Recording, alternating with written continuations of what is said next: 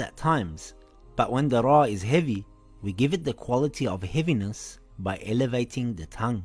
If the ra has a kasra, it will read light. It is just like when you smile, ri. For example, the ra has a kasra. It reads as al-qari'ah with a smile on the ra. If the ra has a sukoon, we look at the letter before it. If it has a kasra in the same word, it will also be pronounced light. It reads as Fir'aun with a light ra. Here is an exception.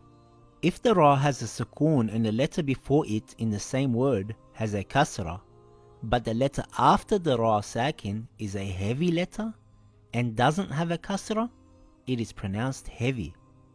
For example, we see a ra with a sukoon. We look at the previous letter. It has a kasra, so it appears the ra